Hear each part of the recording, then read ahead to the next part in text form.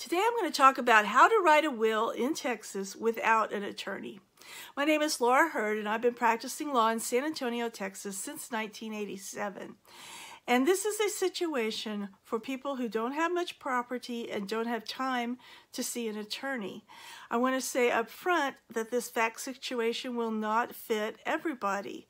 If you have minor children, you have special needs children, you have a larger estate that may have tax consequences, or you have special property, or you have any kind of property that is in multiple states or a house, then you probably need to see an attorney because we can't cover all of the possibilities in this video.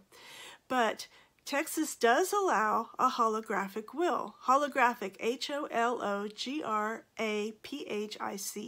Holographic means it's entirely in your own handwriting. So the first mistake that people often make when they try to make their own will is they type it out because that's what they've seen other wills look like. If it is entirely in your own handwriting, it can be a valid will. If it's typed, then there are other requirements other than what I'm going to tell you about.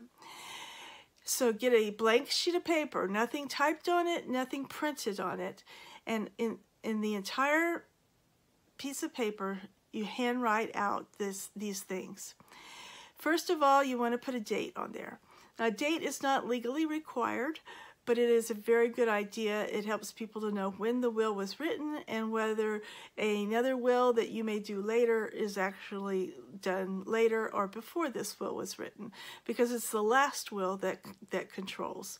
So you start out with a date, and let's say this is a situation where Susie is writing this will, and Susie has a husband named William, and Susie and William have two children, Alex and Beulah.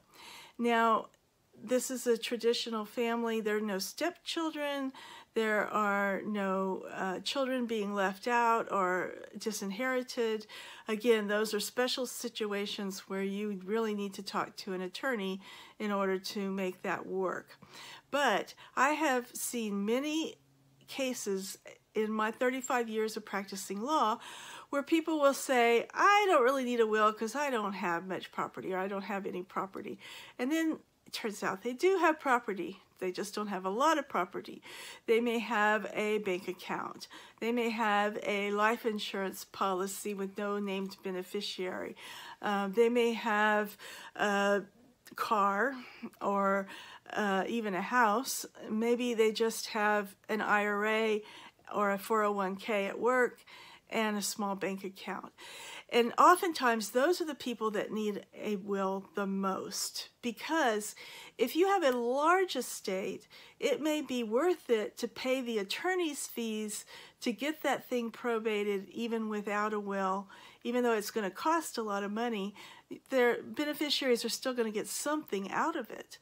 But with a smaller estate, it could be that the attorney's fees are more than the estate is worth. And that's what's really sad, is if you've got a bank account, your beneficiaries know you've got a bank account that's got, $2,000 or $3,000 in it. They know there's a life insurance policy that's worth $2,000. But because you don't have a will, the attorney's fees to get that property is going to be $5,000. It doesn't make any sense. And there's no way they can get your $2,000 policy without spending $5,000 to do it. So they never get a dime out of your estate. So we want to avoid that. And so if you're on your deathbed and you don't have time to see an attorney, or you are leaving on a trip overseas tomorrow and you're afraid the plane might crash and you don't have time to see an attorney, or you can't find one that's going to write a will for you tonight, then go ahead and do this handwritten will.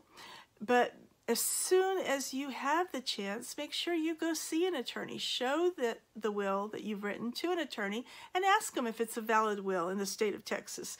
It shouldn't cost you a whole lot to have an attorney just look it over and tell you what you left out or what you said wrong or whether it's going to work. And that's better than after you're dead, your beneficiaries find out what they thought was a will just isn't valid. But this is better than nothing. Okay, so in your own handwriting, you put the date, Susie says, I, Susie, declare that this is my last will, and I revoke all prior wills. I leave all of my property to my husband, William. Now, notice I said I leave my property or I give my property. It has to be a positive statement. Sometimes people say, I want to leave, or I wish to leave, or I want my husband to have, and that has been thrown out and declared invalid because it wasn't a positive statement that I am giving this to my husband. So say I leave or I give, but don't say I want to give. I leave to my husband all of my property. Now, if my husband dies before me, I leave my property to my 2 children, Alex and Beulah, to be divided equally between them. So far, so good. Now you got 2 options. There's 2 ways you can go if one of your children dies before you. First of all, if one of your children dies before you, you can say the other one gets it all. Or you can say that the one who died has children and their children take what their parent would have taken. So you got to decide which way you want to go on that, and you then put that in there. If one of my children dies before me, I leave all of my estate to the surviving child. Or if one of my children dies before me, I direct that the portion that would have gone to the deceased child be divided equally among that child's children. Next, you need to appoint somebody to be in charge of the estate to make sure that the property gets distributed. That person's called an executor, E-X-E-C-U-T-O-R. The executor of the estate needs to be somebody that you trust, who has some sense of responsibility and a sense of knowing how to get things done. So usually in a case like this where you've left everything to husband, you would name the husband as the executor so he could just take care of everything on his own. I have seen cases where someone named another person to be executor instead of their spouse, and it just caused all kinds of problems because the 2 of them didn't communicate very well. And it would have just been so much easier if they had just let the person who was going to get everything be their own executor. But it's up to you how you want to do that. So Susie's going to say, I name my husband as independent executor. In Texas, that word independent is extremely important, and that's something that you won't see in a lot of online wills that you may buy on the internet. Because those forms, you don't know when they were written, you don't know who wrote them, if the person who wrote it was even an attorney, and you don't know if they were from Texas. In other states, that may not mean anything in other states, so they don't normally put it in there. But in Texas, the word independent can make thousands of dollars difference in attorney's fees to the people you leave behind. So you want to say, I appoint my husband, or I name my husband as executor, and you want to say, I want them to be an independent executor.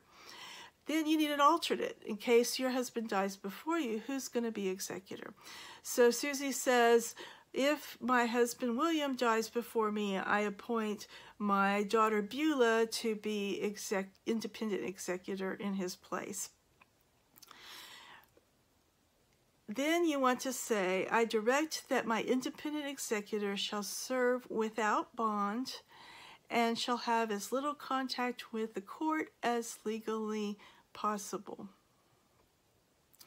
This is an important aspect. A bond is to protect the beneficiaries from wrongdoing of the executor, but if the executor is leaving everything to himself, it makes no sense for him to have to pay the insurance premium for a bond.